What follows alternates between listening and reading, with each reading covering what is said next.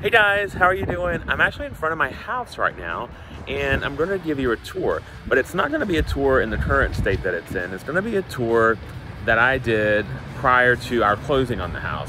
I wanted to do that because I really wanted you to see where the house was at that time, and it was in a very unfinished state. So I will lead you through that right after this and show you kind of what that's about. But first I want to show you the house itself. So let me just turn the camera around and I'll show you kind of little details about the outside of the house, and then we'll go on the tour. Okay, so these houses are kind of like row houses. They're technically single family homes, believe it or not, but they're adjacent to each other. So you'll see there's the one on the end. There's a little bit of space between ours and the other neighbor, and then this is our spot here. Has some kind of temporary shades up in the window. There's Jack's on his little patio. But essentially they're kind of like row houses in New York, if you want to think of it that way. But of course we had to pay more because they're considered single family. Whatever. But look how tall. So it's crazy tall all the way up. There is no rooftop patio. Everybody asked me about that. There's a patio at the back, I'll show you later, but there's no rooftop patio. But they're really, really tall, a lot of space, a lot of stairs. I get a little exhausted climbing all the stairs, and I have to carry this one up and down the stairs. So a lot of things are gonna happen. The exterior can't really change. The only thing I'm gonna change on the exterior is actually this patio. We're gonna do a little revision of this with some patio pavers, and we can touch up the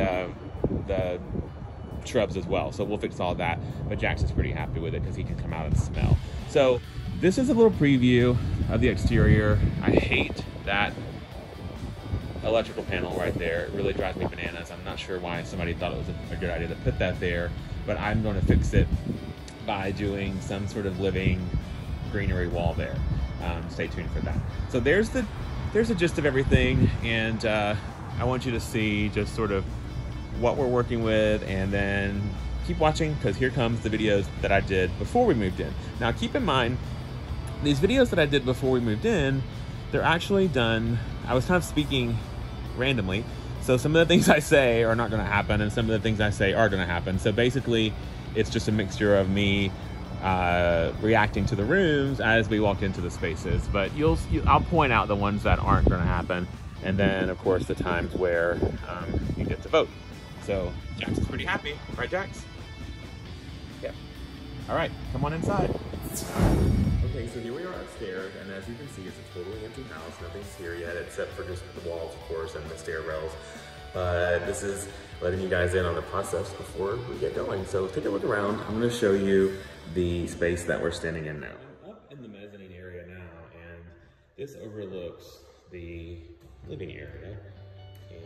And I love the arrangement of the windows. I think, well, I love the volume of the ceiling, of course, but I like the arrangement of the windows. I think it's very unexpected and cool, and I like the different sizes. And then there's a little mountain view right out that window. So this is the mezzanine with the industrial stairwell. Flooring soon, of course.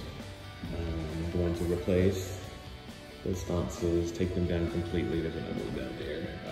Don't know why that was hung so high, but we'll figure it out. And then this is the little patio area. I'm gonna put some fencing around that to hide that. I'm sure that's a problem a lot of you have.